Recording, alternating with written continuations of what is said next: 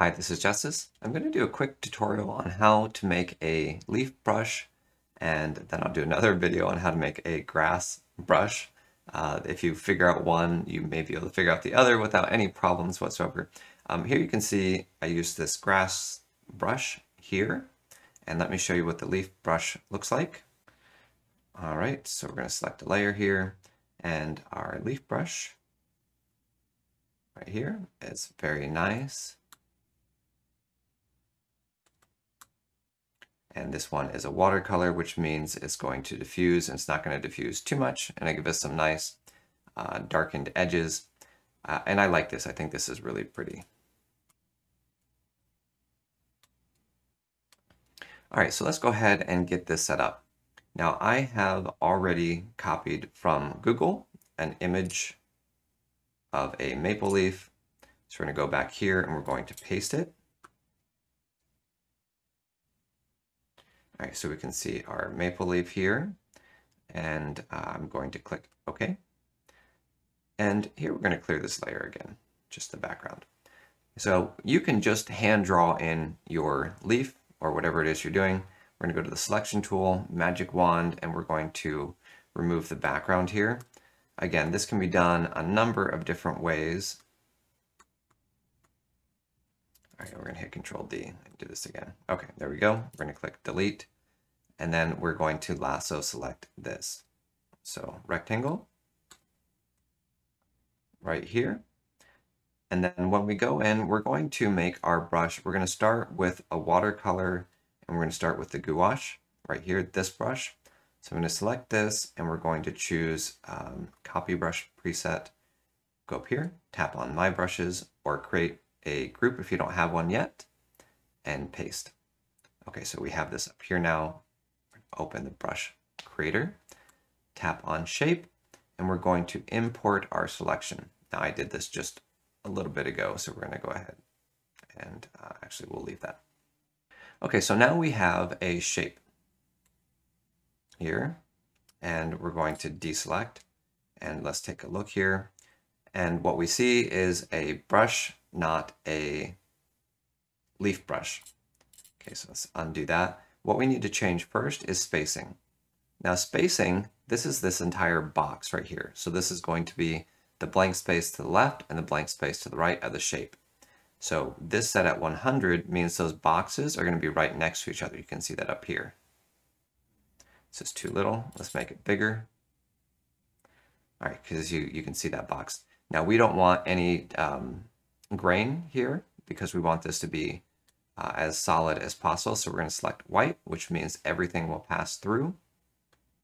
And let's look at that again. That's looking better. Now this is not very organic, it's very mechanical. So we're going to do a couple other things. We're going to turn on tilt. Locking will keep this from doing something different if you have a setting set in the background. So now when we do this, you can see we've got tilt applied, which is great. Now 100, this is good for demonstration purposes. For a brush like this, around 60, I think is better, but this is too close, so we need to add some jitter. So we're going to do a little bit of size jitter here. And we don't want to be able to go from tiny to huge, which means up here, we need to reset this and drop this down. I say around 40 is pretty good, but take a peek. You want it to be around the same size as you would see on a tree. We also don't want opacity to have this much influence. So we're going to allow opacity to have a little bit of influence.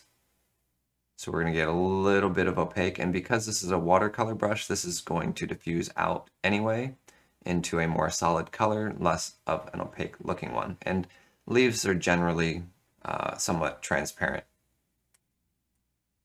All right, that looks pretty good. Okay, let's play a little bit with angle jitter, spacing jitter, a little bit of scatter, and this is going to be pretty good. So we don't have to do too much else here. I will point out we have a pretty nice looking brush here. Let's clear this layer.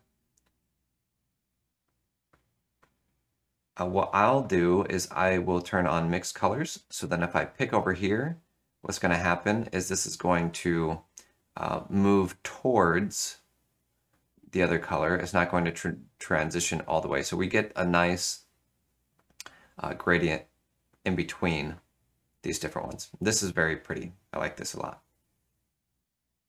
I also put edge darkening really high because I like this, and in my watercolor, I think that's pretty. And one of the most important aspects is water level is set to 4. If we set this really high, then this is going to diffuse out into mush. And we're going to have some weird things going on. So keeping this down, I like this around 4, 3 or 4. If you're doing a lot here and you're getting some mush, it can be because of the stacking of the water. So just go right over here and click on dry the layer. So then when you go back over it, it should be not wet anymore, and you'll get some more of that leaf coming through. Okay, so now there's another step that we can do here, and that is to duplicate this. We can then flip horizontally, so we have a little bit more variation there.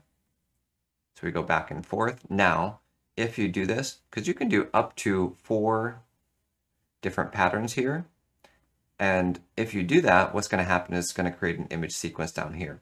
So we have this set to pen pressure, and in this black spot in between the image 1 and image 2, this is where it transitions between those. So if I put this really wide, what we're going to see is in between light pressure, we start getting double images and blending. Now, because this image is almost the same thing, it's going to be hard to see. So let's go ahead, we're going to grab this one. And what you see is a mix where you have both images in the same spot.